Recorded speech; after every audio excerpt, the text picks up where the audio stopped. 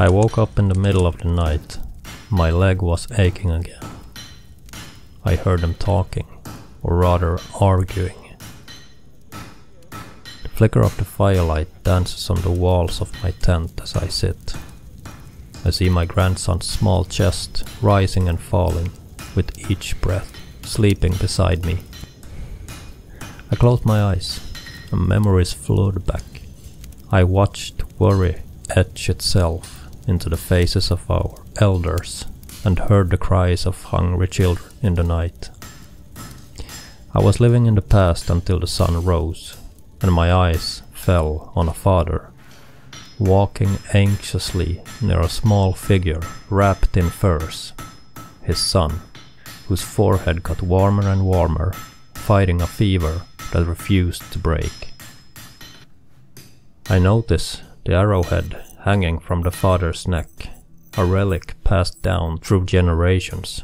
I can sense that this hunter is on the border of a decision that could change everything. Days pass, and there is a change in the camp. The father returns from the hunt with more prey than anyone has seen in months. At first, there is relief, even celebration. The color was returning to the cheek of the man's son, getting his strength back. But as I watch, I see something troubling. The father's eyes have a distracted shine.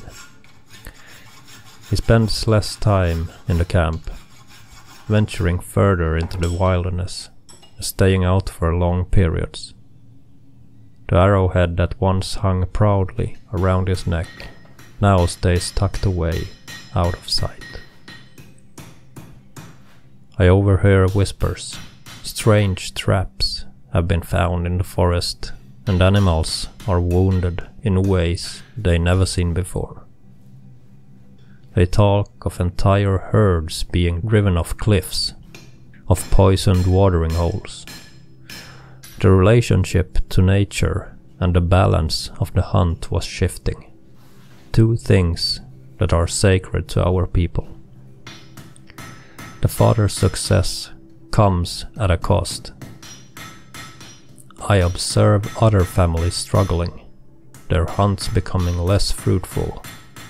The animals are alert in a way they never been before. This time, dry season stretches on longer than it used to, and the tension in the camp grows. I see the father becoming isolated and defensive. His son is healthy now, but at what price? The admiration in the eyes of the tribe has turned to suspicion, even fear. As the moon rises, casting long shadows across the camp, I observe how his success has brought change. Bellies are fuller, but the forest has grown quieter. My weathered hands tremble slightly as I tend the fire. Memories of my youth stirring. I too had once felt the allure of clever solutions, the pride of outsmarting nature. The consequences of those actions still echo in my dreams. In the distance, a wolf howls. Sound once common, now rare. The father's grip tightened on the arrowhead.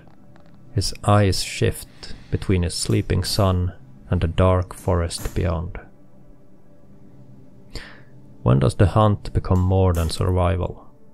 At what point does cleverness overshadow wisdom? I watch as the father approaches the tribal elders, catching fragments of hushed conversations, question about ancient hunting grounds, forgotten rituals, finding harmony with the land. As the camp settles into an uneasy sleep, I ponder the unseen cost of progress. The fine line between adaptation and destruction. The real challenge is not just in the pursuit, but in having the wisdom to know when to lower one's bow. The wind whispers through the grass, carrying a question to all who would listen. In our quest for abundance, what do we risk leaving our children? A world tamed by our cunning, or a wilderness wise enough to teach them?